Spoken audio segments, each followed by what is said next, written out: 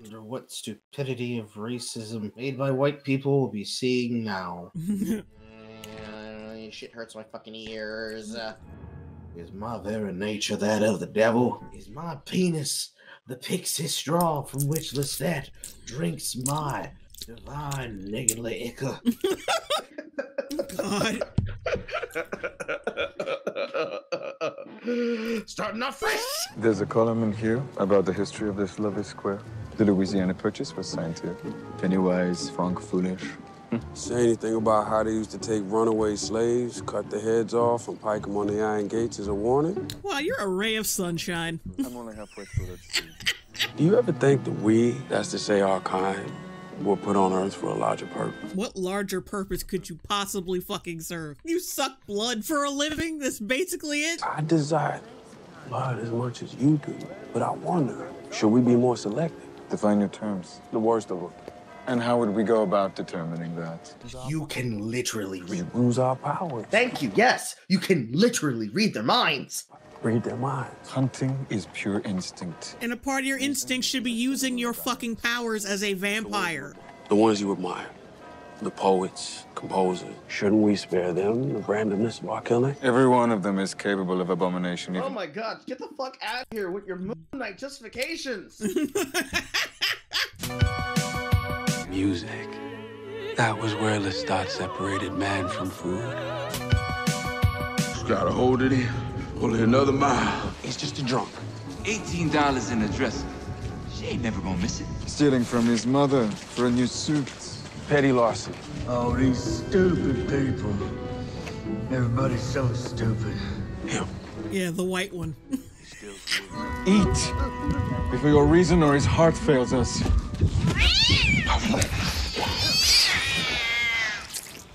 No, bro, listen. I know you're black and I know you like to eat the pussy, but that's not what this meant. Black pussy. It's a very swell affair. All the high grounds will be. I feel like this is a racial statement. All the high browns will be there. All the high browns like Kanye and P. Diddy. That's not what I meant, though. I meant like black band and a white headlining woman. You're ashamed of what we are. I'm ashamed of what you both are. I am enjoying the fact I get to make racial jokes with absolutely no abandon. Well, a little bit of abandon. I don't want your channel banned. Yes, for every 20 people he kills, he makes one small businessman's dreams come true. Louis de Pontelac, the Dark Prince of Iberville. It's a pretty good title to have. The Dark Prince of Iberville. All you literally need is have somebody make a vaudeville track of the Fresh Prince of Bel-Air theme and just run that shit the fuck back. It'll be perfect. In West Iberville, born and raised. Dare I say it, this episode is slightly better than the last one so far. So far. Damn, what the fuck?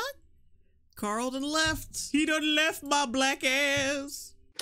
Did you say something as I was leaving the room? Yeah, I said this episode so far is better than the last two. Only because it's 6 minutes and 14 seconds in. It hasn't pissed us off that much yet. Give it time, it'll get there. Mr. Martin, you have played the same melody the very same way for 2 weeks now. People didn't come here to hear you jabber, Mr. Lioncourt. Well, they didn't come here to hear you play either. Otherwise, you'd be in a concert hall and there'd be fewer prostitutes. Oh,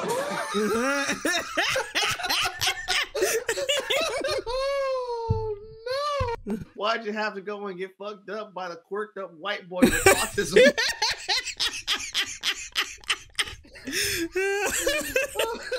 The sad part is that it's true. It's out over music like nobody I've ever seen but autistic people. Oh, hell no! I ain't a hood rat, bitch! Yo. They're gonna rename this place the Magic Johnson Saloon. Hey, yo, play niggas in Paris! Shame on you. Shame on you. More importantly, the look. just given. I was out niggered. I'll never be out niggered again.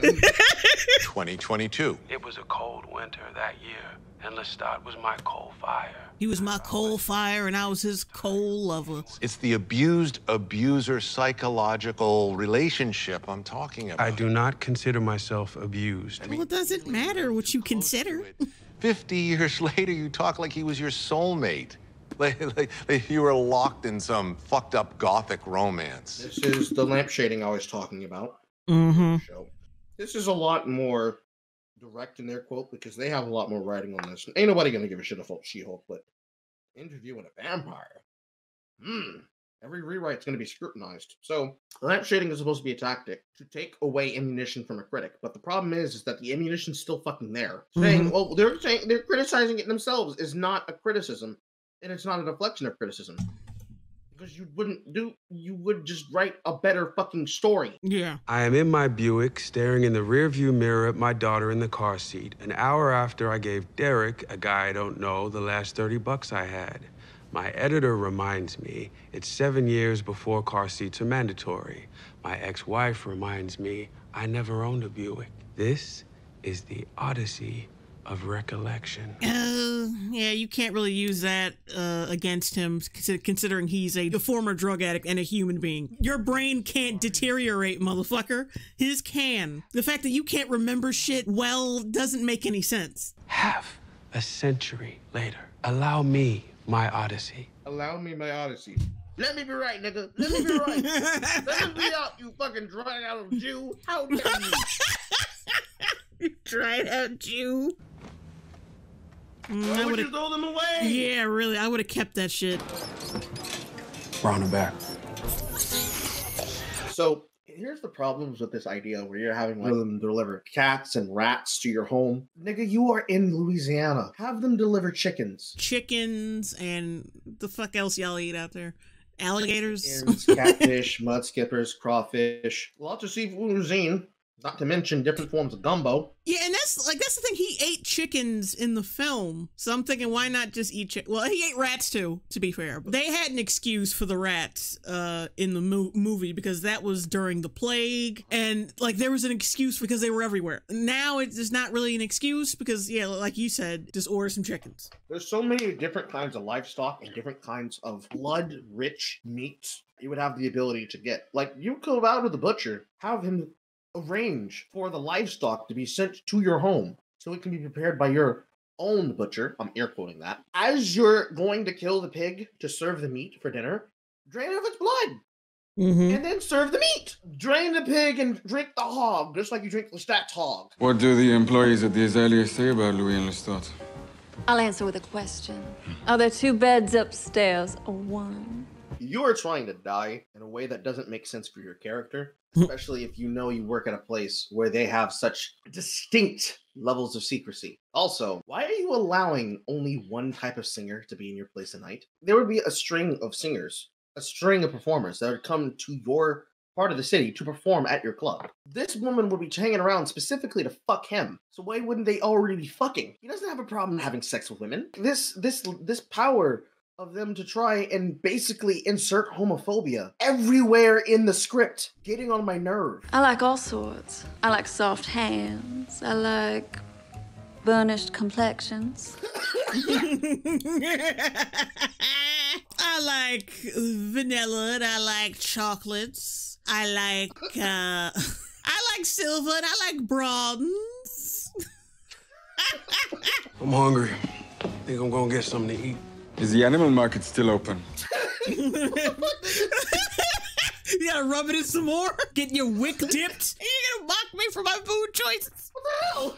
So you didn't kill her? She has talents. Like sucking my cock. Aren't I enough? No.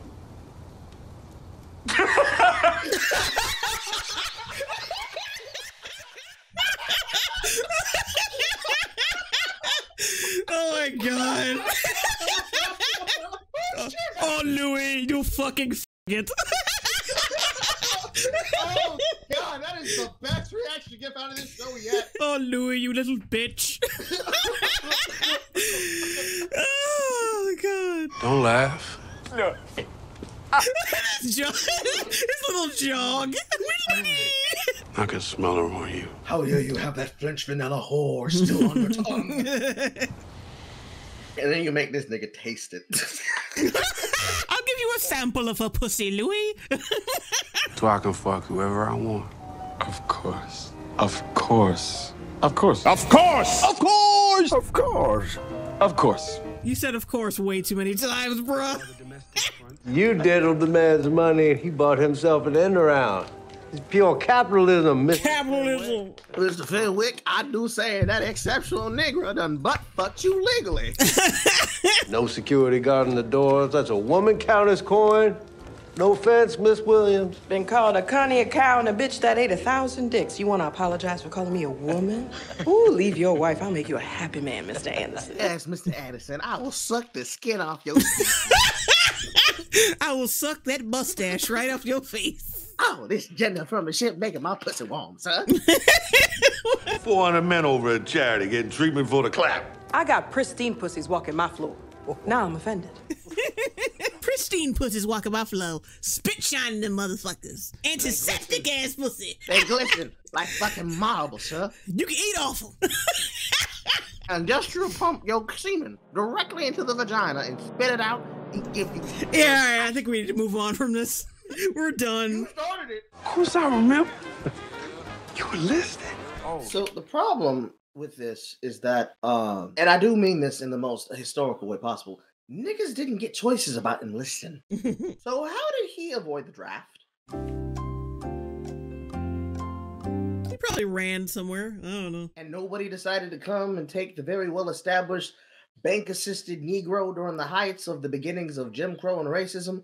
Not too far away from the establishment of the Ku Klux Klan. Nobody came to say, let's take that Negro down a notch. Clearly, these writers are very well versed on racism. You think this is nice? Wait till you see my pretty automobile. Wait till you see my dick. Wait till you see my dick. Nothing much change here, I see. Oh, I see. Now begins the homoerotic scene. So what we're going to do is the same thing we've been seeing people criticized for, even in modern projects like Riverdale, which is having gay sex in the woods.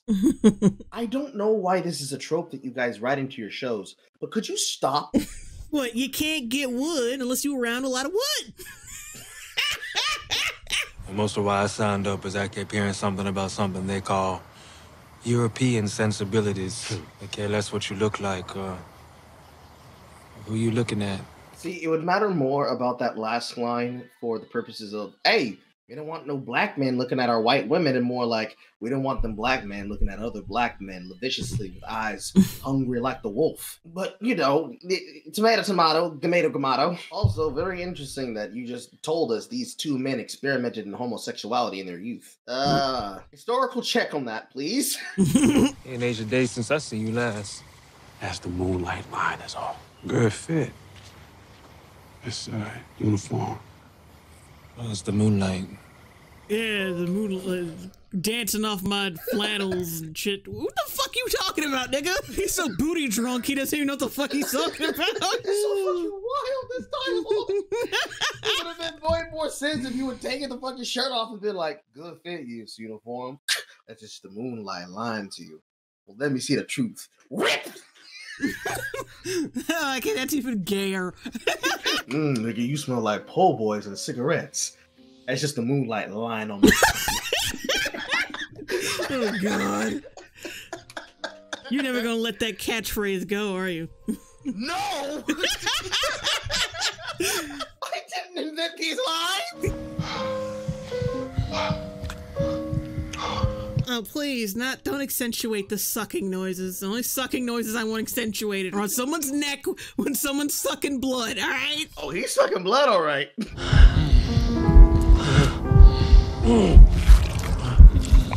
Also, how does he not look up at him biting his arm and be like, man, what you doing? I mean, I know I didn't practice on all my fucking squad mates, but damn, I didn't know it was that. I'm trying to symbolize to you that you're using too much teeth, nigga. Slow down. I was gonna go see Grace and the kids. Fuck appearances. Yeah, I don't understand why they invited him back after almost eating their baby and then leaving it on the floor. And we don't even know if they know that that was what he did. All they could fucking know is that the baby was crying and he was gone. At which point, you've had conversations since then, either by telegraph or mail or in person, where you just never explained why you left your nephew and or niece on the floor crying. Like, oh yeah, I had to take off immediately, and I guess the baby got onto the floor. Grace, I'm sorry. I apologize. I should have put them back in the crib. What the how did she just sweep that under the fucking rug? Also, does she and her husband not know the definition of pulling out and swallowing? Those were the old days, Carl. Those were the old days. Women didn't get their protein like they should have back then. Many streets in New Orleans weren't paved at the time. The mud on his boots could have come from anywhere. Was it raining that night? Yeah, I got some. Like, yeah, that's stupid though. You fucked in the rain. You're lingering, Rashid. Apologies, Mr. Dulac. I want to listen to your interesting stories of how you got fucked and then butt fucked a mountain by you. It was ravishing and riveting, sir. I apologize. I will let you return to your wacky tales with the ashy Jew. The ashy Jew. What's going on out here? Go back inside, son. Son, I'm your son. Let me handle this, Mama Dulac. Like, let me handle this, Mama Dulac. Motherfucker, you married into the family. He brought gifts for your children. Don't get your ass beat the fuck down now. I mean, keep in mind, dude abandoned the baby on the floor. And then they disappeared for 6 months and then suddenly comes back.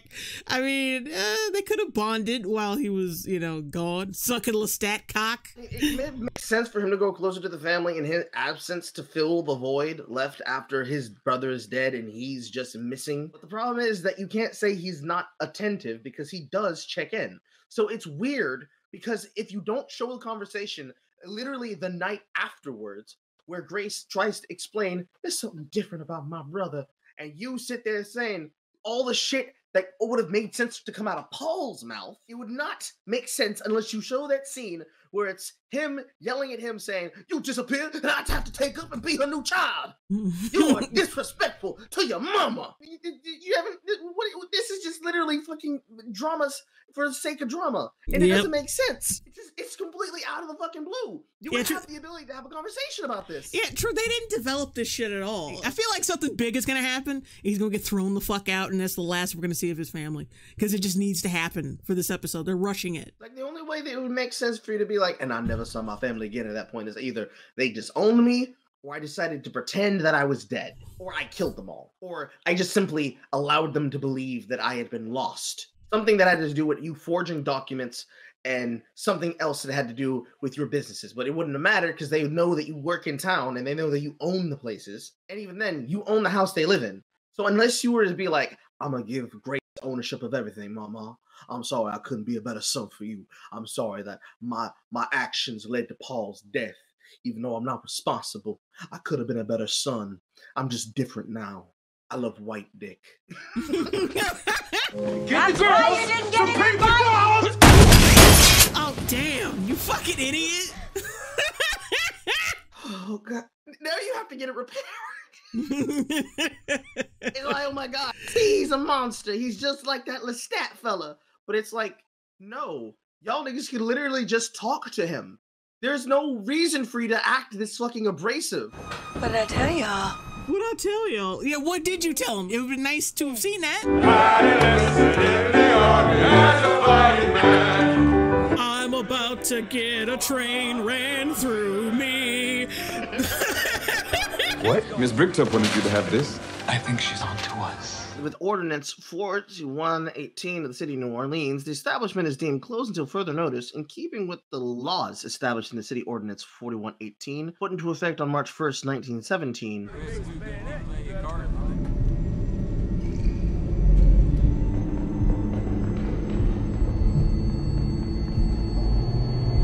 Also, why is your ear bleeding? I mean, that's a lot of power he has to use to do that, so. What can I say? I'm a lot. I'm not perfect. I knew you were there. You jealous? Yes, I don't like sharing. Then why did you tell him? Like, it's how every woman says that her and her husband should have a polyamorous relationship. She really means just for her. We are establishing that Lestat is indeed the bitch. Yes. He did me some face and I drove him home. I heard your heart stamping! You what?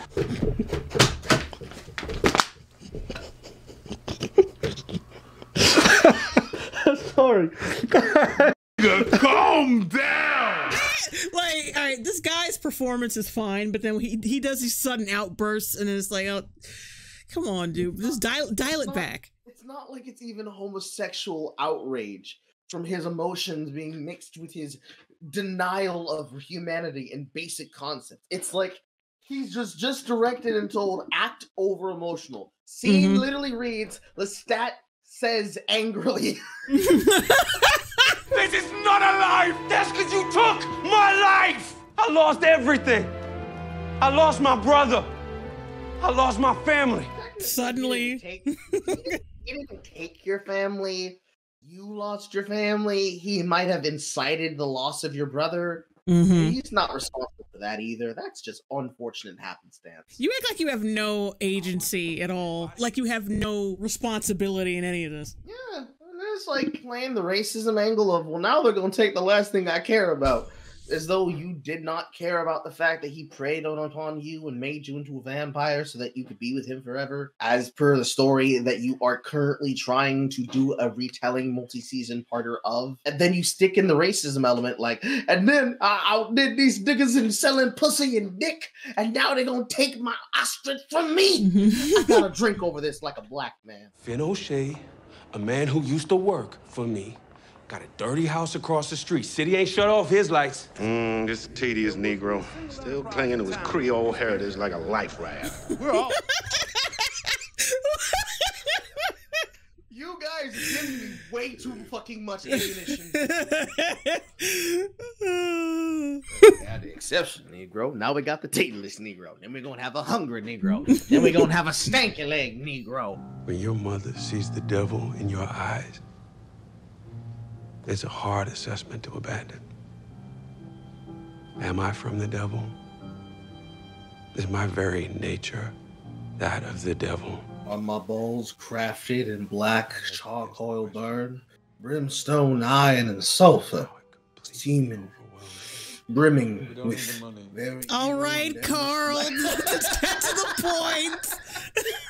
Jesus. I was one word away from the end of my sentence, goddammit. I don't like when they do this. I hate that they keep doing that. I know. I hate it too. You have your investments on the Claiborne Avenue. Hats, little grocery stores, nickels, dimes, quarters. So it is about the money. It's not about the money. It's about the black swagger. The exaggerated black swagger of a vampire. What broken windows? So, like, the problem with that is that back in those days, at least when it came to colored businesses and them having a good standing front, when you do things like this, there are white people that have to look the other way to allow it. And if the aldermans are all part of the racism, then it means that you're telling a very different story than what you're expecting us to believe. And the fact that you're also doing this because he is a black business owner, but very clearly has a white confidant who is important in the money, it would be his business you're inquiring apart, and then he'd get to fuck you over because you could just say that he is the proprietary business operator, not the owner, operator. So then he would be able to get fucked by the white man and then drained by the black man. Oh, you fuckers are stupid about your racism stories. Take a black man in America, make him a vampire, fuck with that vampire, and see what comes of it.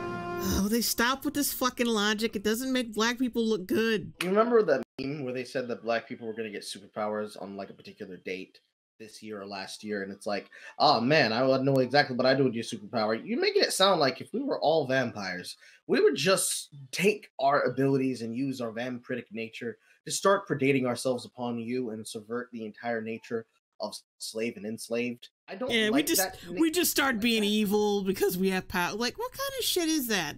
Is that supposed to be flattering? I mean, outside the fact that Popeyes would be the first joint in which all vampires would congregate around, nothing would really change. Wait a minute. Why they like, even if they can't eat there, they would still congregate near Popeyes?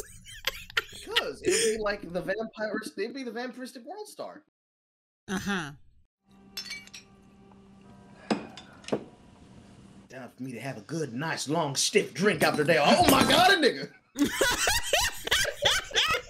Oh, now come on, nigga boy. You wouldn't hurt Captain Kangaroo, would you? I would have said Captain Crunch. Whichever. He looks like both of them motherfuckers.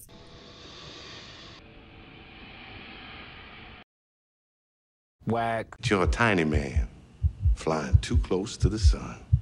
And that's what I am, Louis. The sun. Get it? Because you a vampire and you turn into a bucket of fried chicken when you near the sun. Little nigga boy. What a very shitty fucking That's a terrible ear, too. What are you? An exceptional nigga. I'm a vampire. Oh, yeah, that's corny. That's corny. I didn't do it for me. I did it for my city, my people. Whack. Destroy our businesses and buy the land for cheap. Know what they're doing. So remember when I made that reference before about Black Wall Street? That didn't happen in Louisiana. Yes, they fucked people out of the property, but mostly what they did was that they just killed the black men and then they took the land for themselves after they bought it from each other for pennies at auction. And of course, it was already prearranged who would go to. The auction was for show. But they would not just show up at his business and throw fucking wine bottles and fucking makeshift Molotov cocktails to say, fuck this nigga business. That's not... No, the play about racism doesn't work if they just are outwardly racist for no reason. And you're asserting that all the other 17 out of 16 aldermen left on the chapter are all just Ku Klux Klanish. That's like, no. And also, why would you burn down a building that you're gonna fucking need to sell? Why would you do that? Don't you need that property? So fucking dumb. Companion of the dark gift, finally. We should make this our anniversary. That's a little too gay even for me. I stumbled through the streets like an irrational child who had tested his strength on a small bird and now asked, can I make it whole again? All you had to do was kill the dude and bury him somewhere. No one asked you to do that fucking art display. More importantly, why would the action of one person killed be representative of the rest of the whole of the public, when it would be very clear that the culprit would be you, and you would be persona non grata, and nobody else in the Ville would have a problem with it, since they specifically want your dumbass. Your building would get burned down. Your business would be fucked with, not everyone else. And if they were to do that, then it would be that they were racist, evil people all the time, and they were waiting for an excuse to begin with anyways. But then that would mean that all you would have to do is then buy that part of the Ville with Louis' money, build it back up again, and then one by one, each of you kill all the racist aldermen and replace them with fine, upstanding black men and women. Oh no, he's gonna find Claudia in this mess. No! I could not save Storyville, but I could save her. My light, my Claudia, my redemption. My nigga. Jump he did. Oh, God. Oh. Episode 3. This is all about vampire identity. No, the fuck it's not. Stop it. With your Keith Olbermann looking ass. Storyville's beginning to crumble. Maybe I am a vampire. And here is a person who has decided to fuck with me directly. And I'm gonna take it all out on him. Technically, you should take it all on Tom and then him. He's the one that sold you the shit.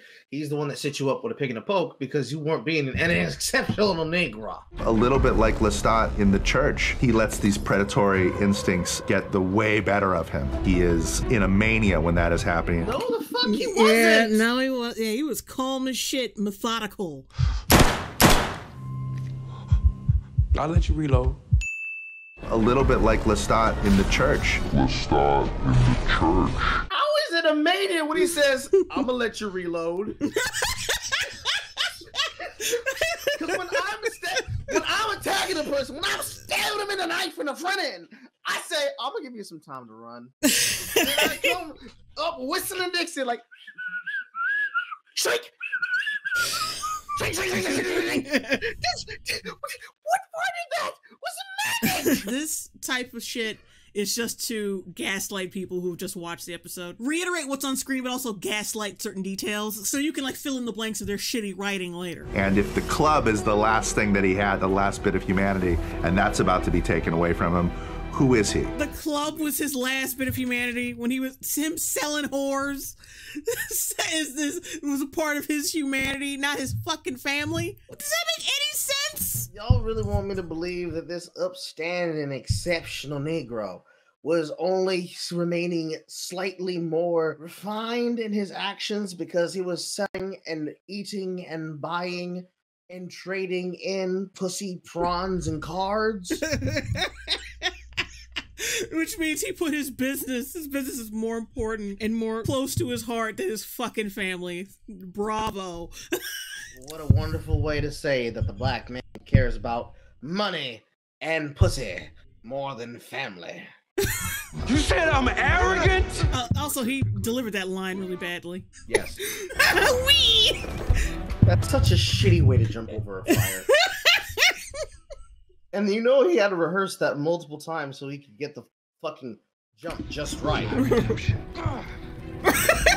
It's like he's jumping to a camera, guys. Like there's a mount, there's a camera position. They have to deuce up the flames like a fucking gas oil grillette. They gotta get jump just right, and then like good set for like 15 takes. Go, go, go, go. And this nigga gotta get the jump to come into frame with the camera so it zooms in on his face and his eyes and his expression.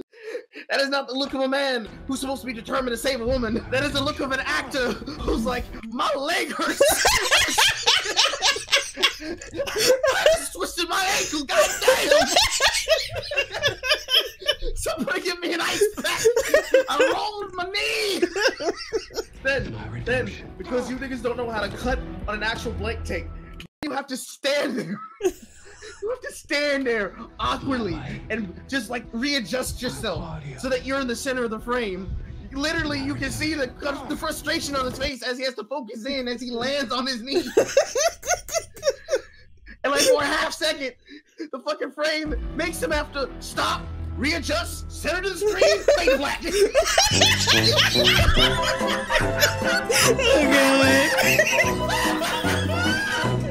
Damn, Carl, calm down. Oh, y'all should be ashamed. This series started off funny, but it's getting real dark real fast. It was a slightly better episode than the other two, but like it's still trash. All right. I'm gonna play video games until I pass out.